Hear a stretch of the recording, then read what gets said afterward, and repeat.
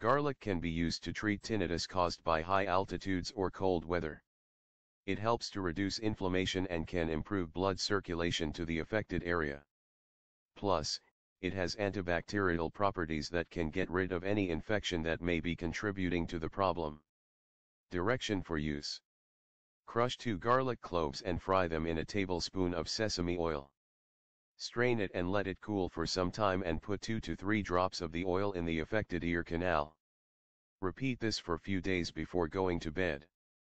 Also, take garlic capsules or use this herb in your cooking to get relief from tinnitus.